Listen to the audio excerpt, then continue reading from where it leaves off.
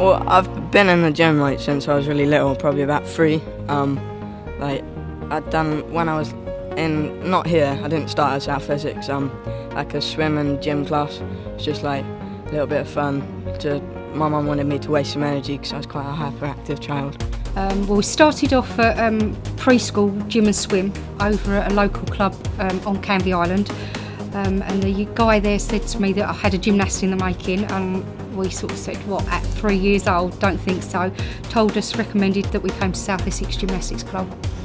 And that's how Brinn got into gym, really. So I brought him to South Essex and he's really never looked back.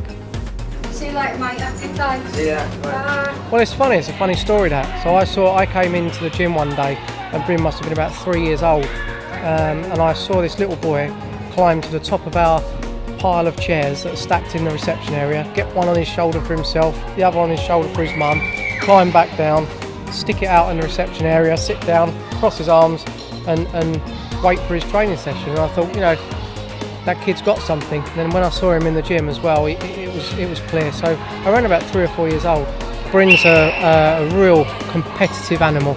Yeah, he works really hard in the gym, he trains a lot of hours, he's very focused. But his real forte is when he goes into competition, he's able to switch it on, he focuses on what he's got to do, and there's nothing that gets in his way. I suppose because as he's grown up, he's just always been in the gym, so I don't really know any different. So it's just a case of we just run around backwards and forwards. One of the reasons, obviously, why I work within the South Essex Gym Club is because Brinn was always here so much. South Essex Gym Club, Paula speaking, how can I help you? Well, I think, you know, his natural, you know, physique that he's been born with is obviously, you know, he's been blessed with that. But I think it's his mental attitude towards competing that gives him the cutting edge over other athletes. He's very, very able to compete under pressure and is, you know, amazing in the world of, you know, competitive sport. When I was like younger, I was quite a high level, like under 12, under 14 gymnast. But then like I had like a down period where it just all went a bit wrong, and so I've just been working really hard, and it's like everyone's been supporting me like emotionally and everything, and like because everyone's been behind me, it's given me quite a lot of motivation to pick myself back up again, and it's like paid off for EOF as well. So.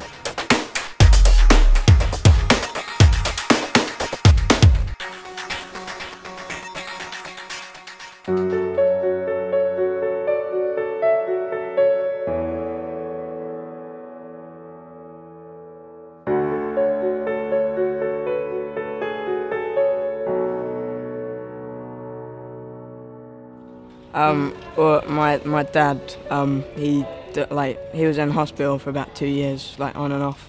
He had cancer, and yeah, he passed away. But so it was obviously a really hard time for me and my family, and to make up for it, I used to like eat a lot, and I got quite heavy, and I found gymnastics like really hard. So that like didn't help at all.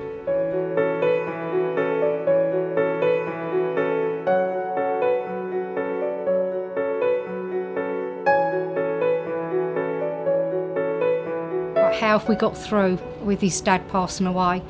It's been hard. It's still raw.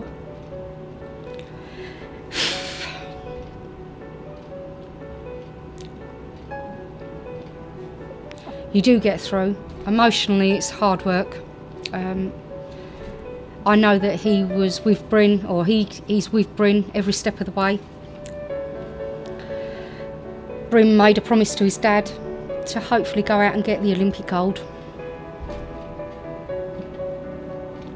And fingers crossed, you know, we go all the way.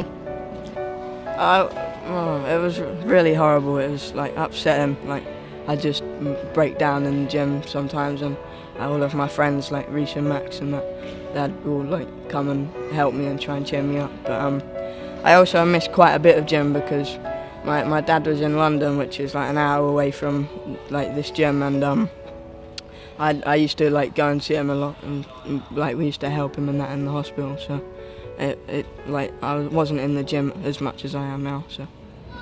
Well, it was very difficult, obviously. I mean, without the support from obviously his mum and my colleague Matt Jackson, who's you know, still works with me now, I don't think I'd have been able to cope, because Brinn was very upset, very emotional, and it was hard because, you know, we still had expectations of him to do well at the sport.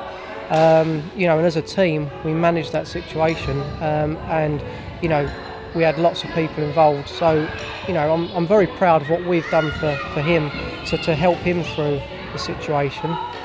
Equally, massively, you know, impressed with how he has dealt with it himself, because he did go through some very hard times.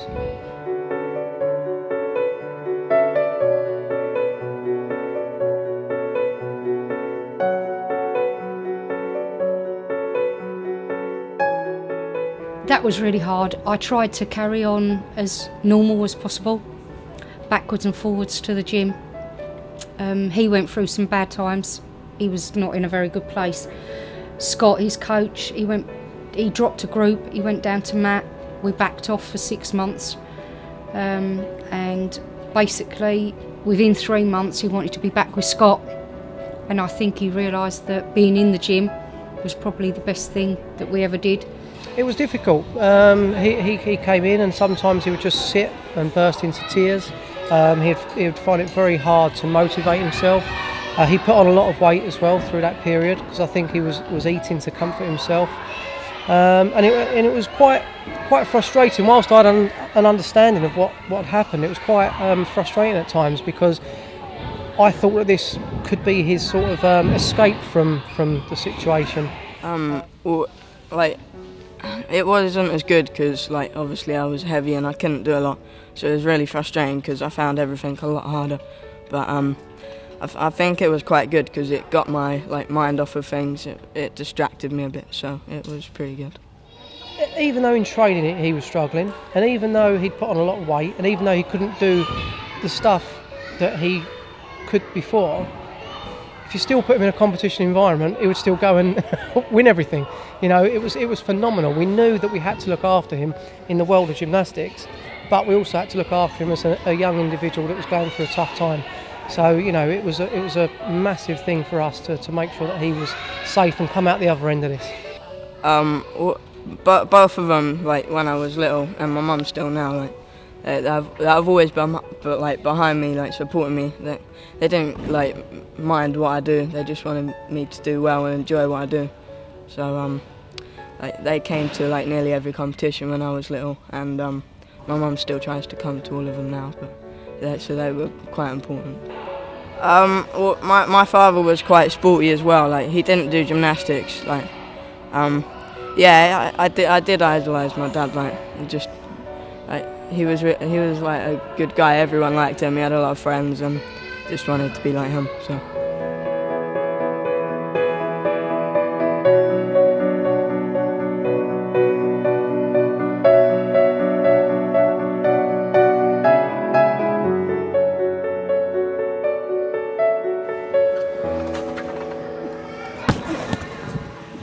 What has changed, obviously, is the fact is that it's only myself around.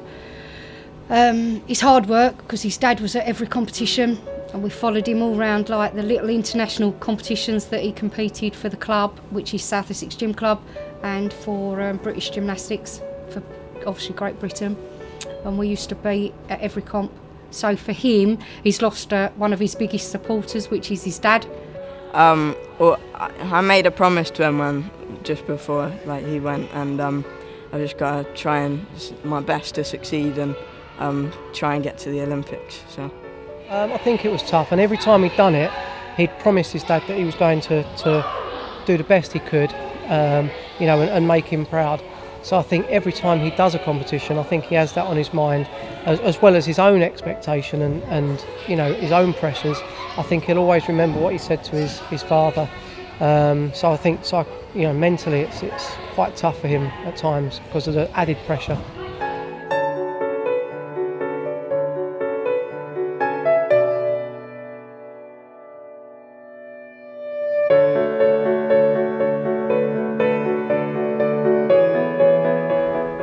I've just learned to live with it now. Like, there's nothing you can do about it. Like, as Bart said in one of the other episodes, like, you only live once, and you just got to get on with it. You can't change anything, so.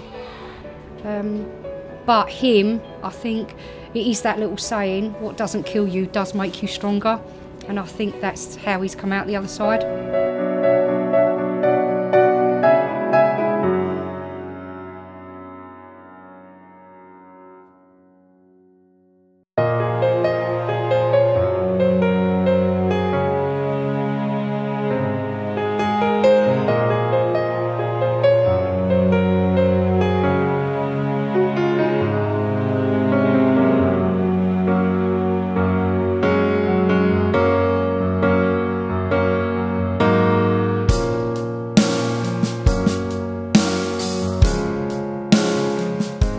I was working towards EOF really hard because it was a qualification for the Junior Japan Cup, which is at the end of September. It was like very unexpected for me to do that, because both of my two teammates are really good, and it just comes down to what happens on the day, and I done really well. So obviously it's really nervous. I get really nervous because I know that he can do it within the gym in training sessions, and then you just hope that they can pull it off at a competition. It makes me proud, and he's just a good kid. I knew that he could. I knew that he had the talent and the potential. I didn't expect him to win this time because, you know, some of the other British team members actually are phenomenal, and I know that a lot of the other guys from Russia, from Holland, from other places are quite high standard. So I knew it'd be difficult. I expected him to maybe come in the top 4, top 5, but to go and win just sort of proves my point of how he's able to just switch on and focus, and if he wants something, there's no stopping him.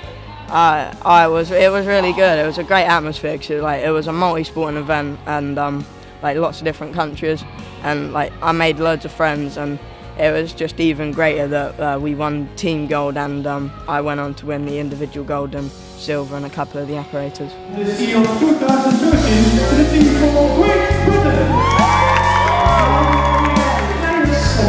Brinn Bevan and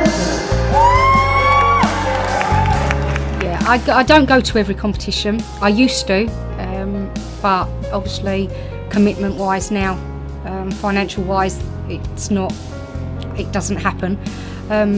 Obviously his most recent competition, which was the Youth Olympics out in the Netherlands, I did go, and that was the Monday to Friday in Utrecht, and that was fantastic because it was a really big competition.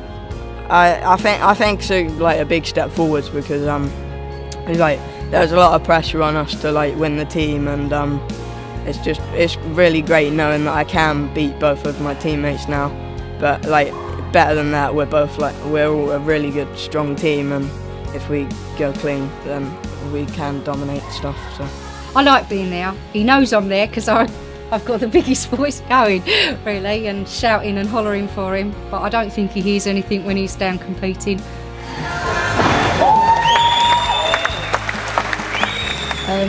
But yeah, he just makes me proud because he's done so well.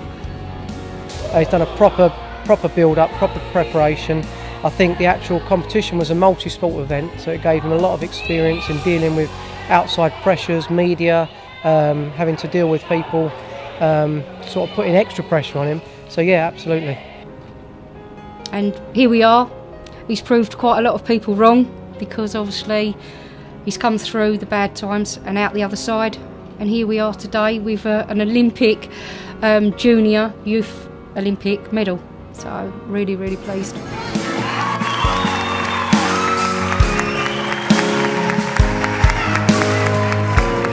The gold medal goes to Brinn Bevan from Great Britain.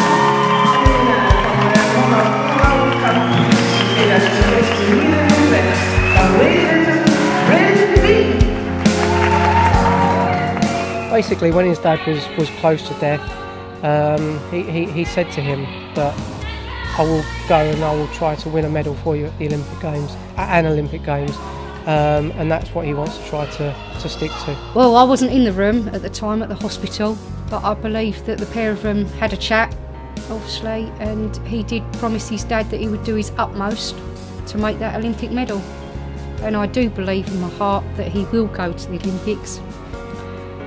and hopefully time will tell, and we will wait and see, and hopefully maybe a medal might come along. I mean, he's got good backing behind him. Scott's fantastic, the club's fantastic, obviously his teammates, all of them, Max Whitlock, Reese, Beckford, Anthony Wise and himself work as a good team, and obviously Max a good role model, so we know it can be done. Yeah, that is my ultimate goal. Everything. I want to go to the Europeans, Worlds, and hopefully the Olympics. But that hopefully maybe 2016. But it's just I'm gonna keep going, and hopefully I'll get there at least once. So, and it's great training with Max because he's already done it. So, it's good watching him train because he's doing everything right. So I know what to do, and if I can keep up with Max, then hopefully I can go to the Olympics with him next time, maybe 2 from the same club. So it's great, it's fantastic. It means that he's very focused and he's got, a real desire and ambition to do that. So actually it helps our programme and our sort of guidance anyway, because it means that he's even more motivated than a lot of others. But it also adds a little bit of pressure on as well, because I massively want him to fulfil his promise, if you like. How am I going to support him? Just carry on doing what I'm doing now. Work full time at South Essex Gym Club. I get him to every competition that he needs to be to. Obviously up to Lilleshall for training, and obviously into the gym every day. But he does the rest of it himself. So it's just fingers crossed, and hopefully we might see him at 216 or 220. Fingers crossed. Next year I've still got a couple of more junior comps, the Junior Europeans again, and then the proper Youth Olympics, and that's in China. So hopefully I shall be going to that one. And after that, it's just I've got to make I've got to make a scene on the senior team. Well, ever since I was little, when I was with my dad, I saw the Olympics on TV, and I just I said that's where I want to be. I want to do that.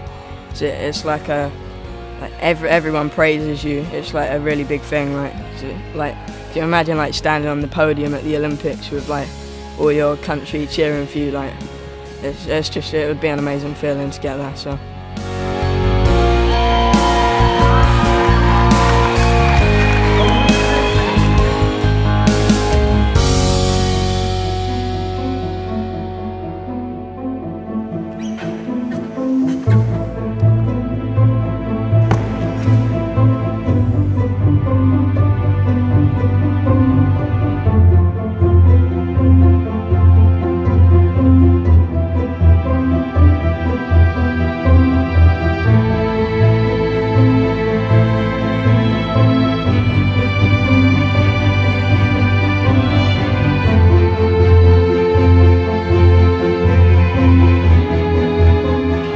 Tough times don't last, tough people do.